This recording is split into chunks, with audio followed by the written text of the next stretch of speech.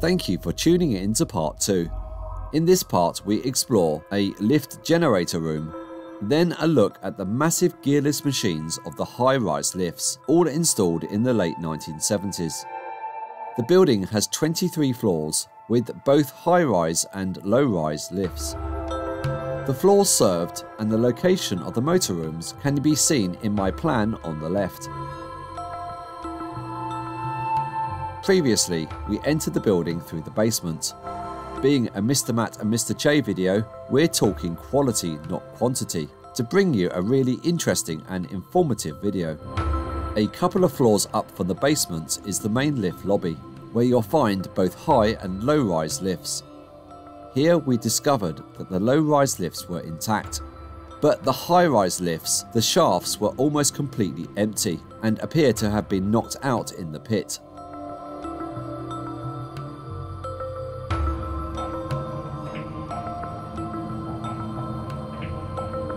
In this part, we're going straight up to the roof to have a look at the high-rise lift motor room via this opening into the main stairwell.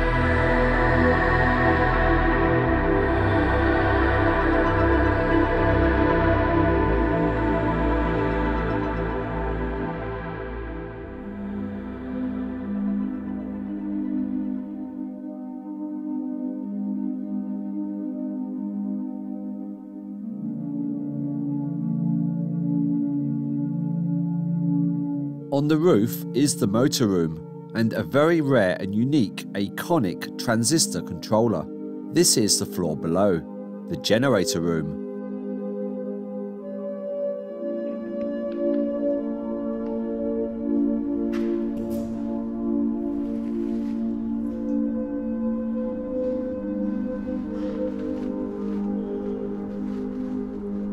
AC to DC generators are old, obsolete technology.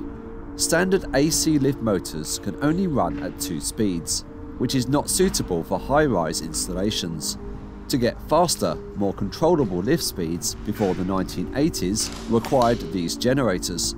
The AC to DC generator has 2 sides to it. On one end is a traditional 3-phase motor. On the other end is a DC voltage generator. When the AC motor spins, it turns the DC generator, which then supplies a DC voltage for the main lift motors. The advantages are to run the lifts at higher speeds and to precisely control the acceleration and deceleration in and out of floors. The disadvantages are these are noisy, they require a lot of maintenance and consume a lot of electricity, as they must be running at all times during lift operation.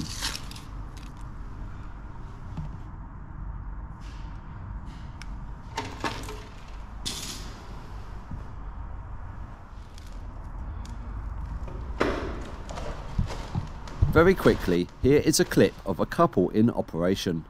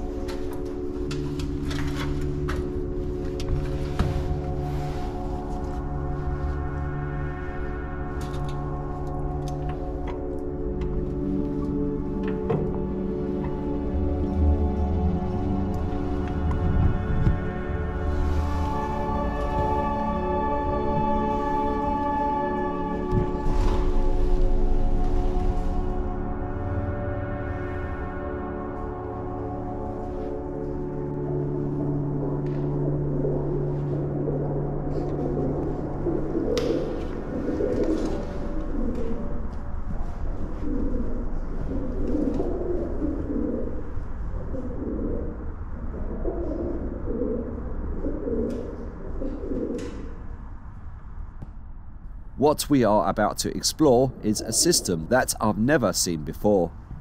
Lift machinery from the 1970s was usually relay controlled, with cabinets full of relays and mechanical devices. The lifts in Five-Ways Tower were designed in the 1970s, during a transition from relays to programmable logic controllers, or PLCs. The Five-Ways Tower lifts are neither relay or PLC logic. Here we are in transistor territory, just over 1,000 of them. They are not mounted on circuit boards, and there isn't a microprocessor in sight. This is a very rare system, and you'll be incredibly lucky to find one working today. Well, this isn't necessarily true, which brings me to my announcement.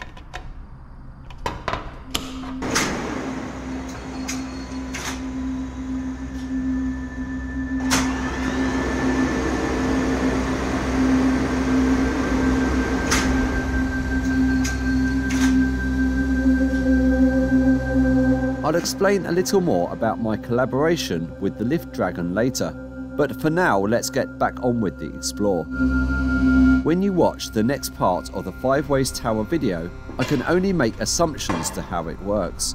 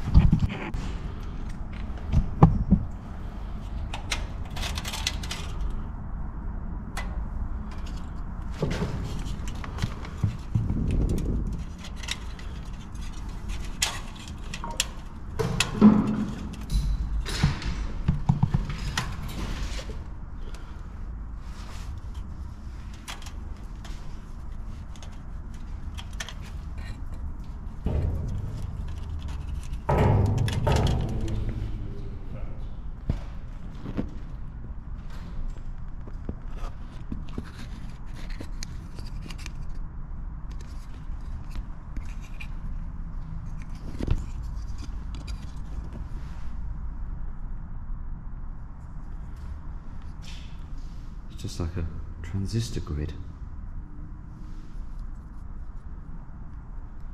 So it is almost analog, but it's like the first stages of inputs and outputs, but instead they're making decisions by plugging these in, and then these are effectively the relays, but they're transistors.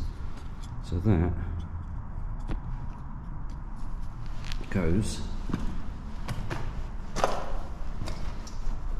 obviously with the cover on, into there.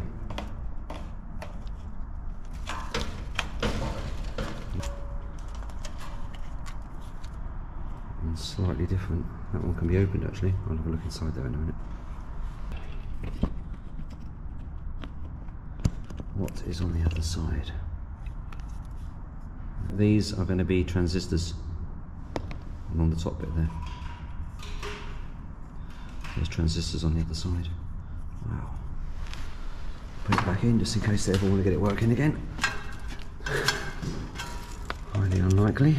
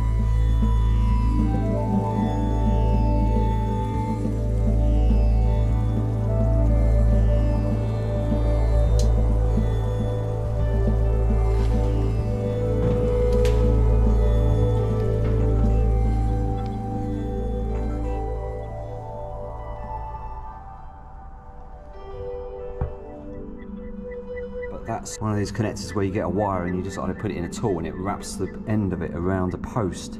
Insert the wire into the smaller of the two holes at the end of the tool. Then place the tool on the wire wrapping terminal. Turn the tool clockwise to wrap the stripped wire. It's that easy. Your wire wrapping is now complete.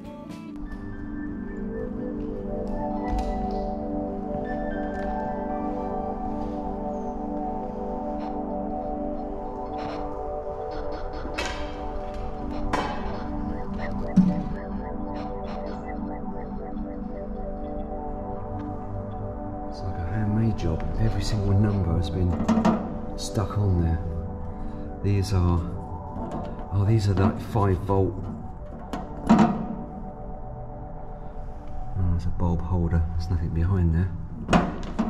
Must be some lamps behind here. Nope. Here's a lamp.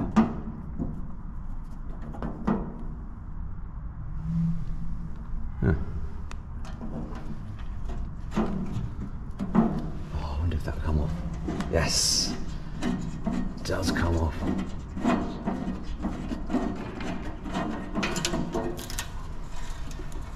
Oh, it's hinged. Oh, what the hell? There's nothing on the back of it. Someone's had this away already. There's 1 or 2 lamps left. One down there. Let's remember that one. Wow.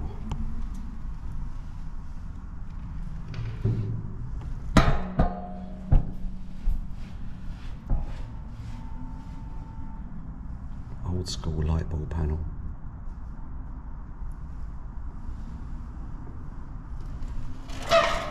Oops.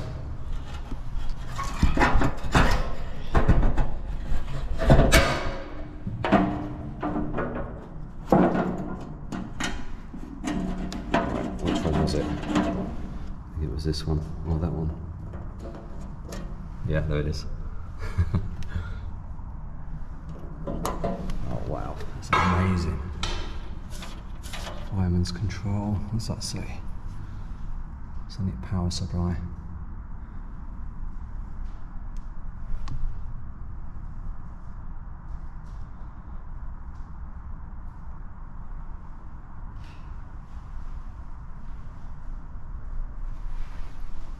Wicked.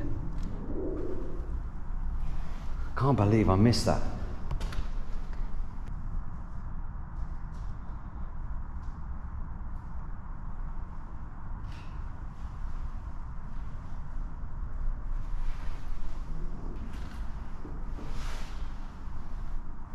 There's a big lever on the one up the top there.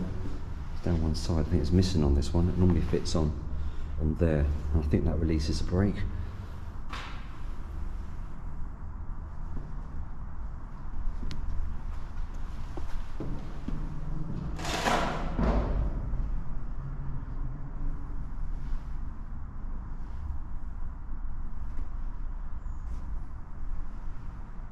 Fan on top there. Governor down there.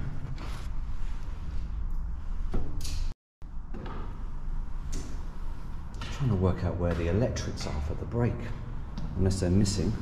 I mean, obviously that is the brake, but where's the solenoid or whatever operates it? Oh, it's probably gone. Weird. What's that? Was a cage. Yeah. Oh yeah, I see, that's the ropes that go up to the other one. Why wouldn't they put the machine there? Unless there's no room for it. Why did they put it up there?